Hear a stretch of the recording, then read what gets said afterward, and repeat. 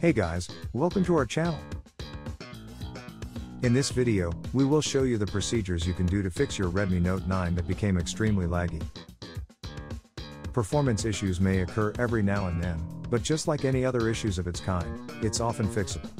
You just have to do some procedures to be able to make your device work perfectly again, and that's what we're going to do here. With that said, here's what you should do. First solution, close all apps running in the background. Perhaps the reason why your phone has become so sluggish is because there are already a lot of apps running in the background. So the first thing that you have to do is close them and see if the problem gets fixed. Here's how you do that. Tap the Recent Apps key to view apps you've recently used. Now tap the X to stop them all in one go. Once you've closed all those apps, move on to the next solution. Second solution, force restart your phone. The next thing you have to do is to refresh your phone's memory, as there's a chance that this is all just because of a minor system glitch. To do so, try doing the forced restart and see if that can help. This is how it's done. Press and hold the power key for 10 seconds.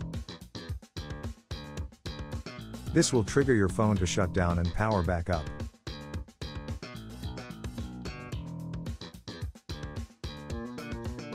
Once the logo shows on the screen, release the power key and wait until the boot process is finished.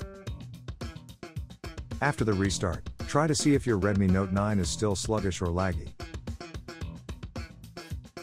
Third solution, factory reset your phone. Most of the time, lags and freezes can be fixed by the first two solutions. However, if the issue persists or if it occurs occasionally, then you will have to reset your device. A reset will fix this kind of problem, but make sure to create a backup of your important files. When you're ready, follow these steps to reset your phone. To begin, launch Settings and then tap About Phone.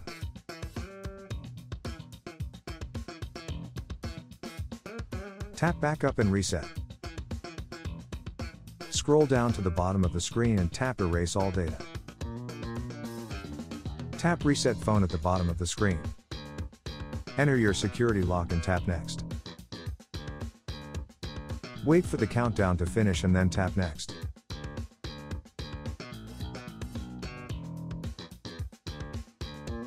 Wait until the counter is finished again and then tap OK.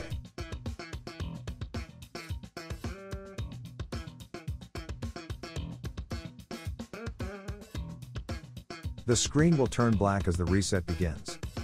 Once the reset is complete, set up your Redmi Note 9 as a new device.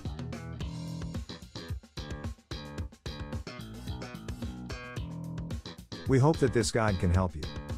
Don't forget to subscribe to our channel and make sure you enable the notifications so that you'll be notified when we publish new videos. Thanks for watching.